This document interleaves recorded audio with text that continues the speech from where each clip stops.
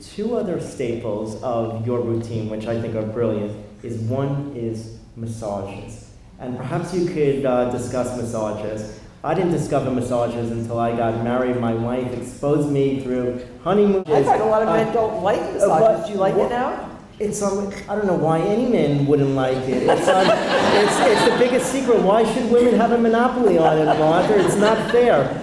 Well, massage is excellent for circulation. It's excellent for relaxation. It's excellent for muscle stimulation. You have to have it because I think that so many of us have sedentary jobs, and at the end of the day, you say, "Oh, my aching back, my neck hurts." It's really great to have some sort of massage. I just found it's a great place. It's in Mount Kisco, and I'll tell you what it is because you can go there. But it's a Chinese.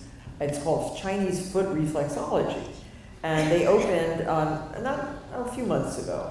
But it's a very impeccably clean place with about 10 massage tables in a room, one big room, and 10 chairs, these reclining chairs on the other side.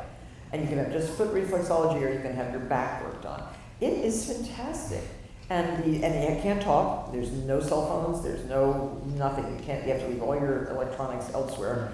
And it's totally silent, except for the people banging on other people. You know, it's like pretty physical, and it is wonderful. It really does help a lot. And so those are the kinds of things you should look for. And find a good masseuse. Every now and then, a weekly massage for good health. It's for good health as well as relaxation.